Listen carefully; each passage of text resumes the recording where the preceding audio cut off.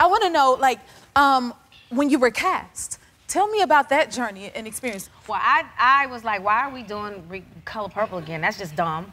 And then, but it was when Blitz called and said, and told me about his radical vision, reimagining of it. And I was like, oh my God, I have to be in this. And not only that, I mean, this is the first time that we own our narrative of this incredible poem, like Corey likes to say, that Alice Walker left with us.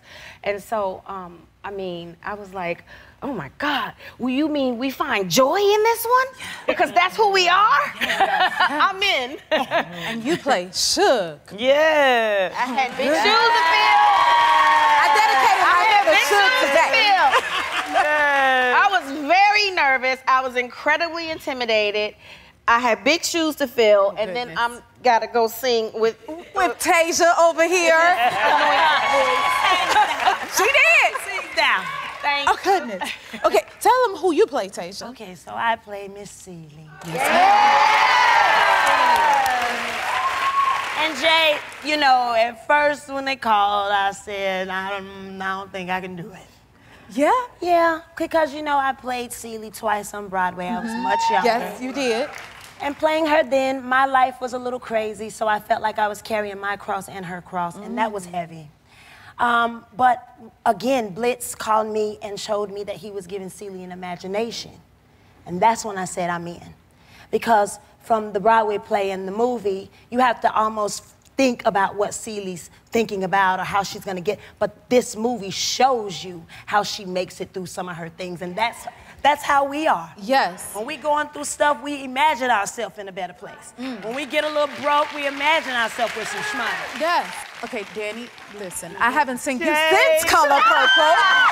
I am so proud of you. I'm so proud of you. Oh my goodness, and you played Miss Sophia. You already know. I know, now that I know. What was it like bringing it to the screen from the stage? First of all, I had an incredible time doing that with you for a full year of our lives. Yes, you know, with you too. so amazing. Thank you for that opportunity, Oprah.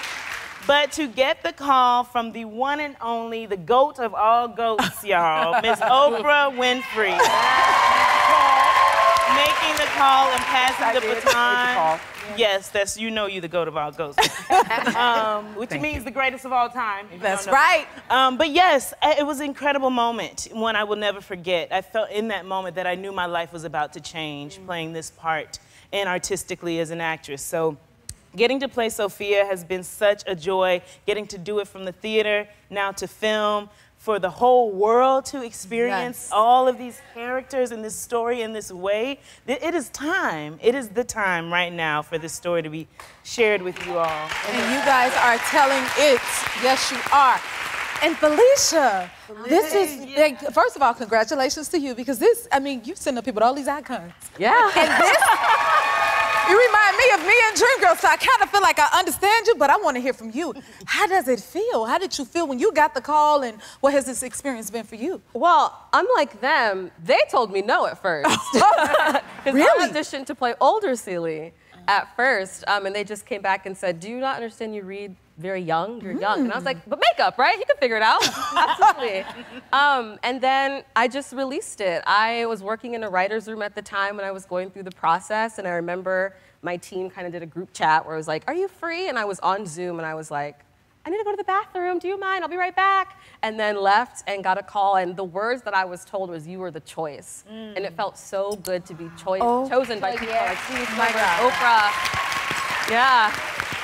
You are the choice. Yes. If you like this video, smash that like button and subscribe to the Jennifer Hudson Show YouTube channel. Check your local listings or visit jenniferhudsonshow.com to see when you can watch full episodes in your area.